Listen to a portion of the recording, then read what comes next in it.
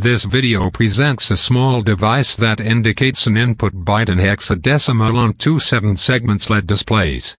This device can be inserted into a breadboard or a connector. It displays in hexadecimal the byte placed on its 8 binary inputs.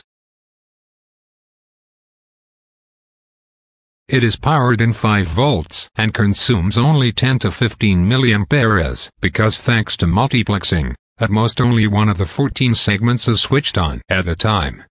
It can replace 2 till 311 vintage displays.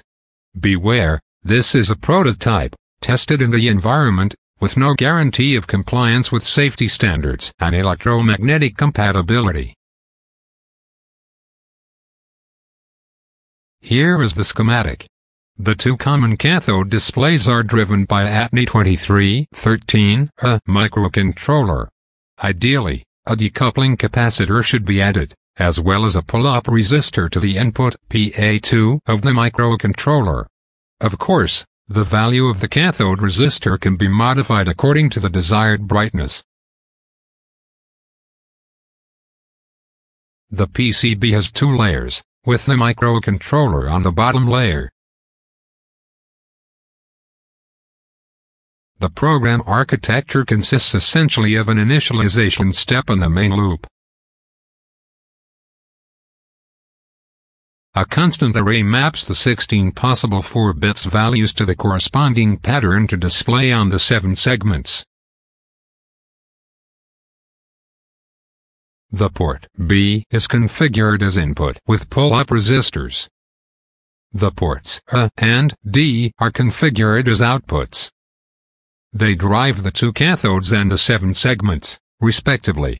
The data acquisition sequence reads the port B and extracts the 2 nibbles. The 7 segments pattern corresponding to the low nibble is written into a variable named right, and the pattern corresponding to the high nibble is written into a variable named left. The left display multiplexing consists in successively extracting each bit of the corresponding 7 segments pattern. The related segment is turned on or off according to the value of the sampled bit. All the other segments are turned off. The right display is multiplexing in the same way. The multiplexing frequency is about 680 Hz. It can be easily modified by changing the argument of the delay function. The microcontroller can be programmed in circuit, once the components are soldered to the board.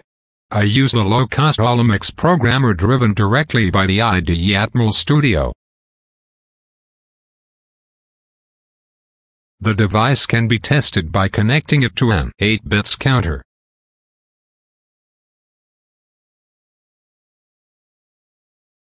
Thank you for watching.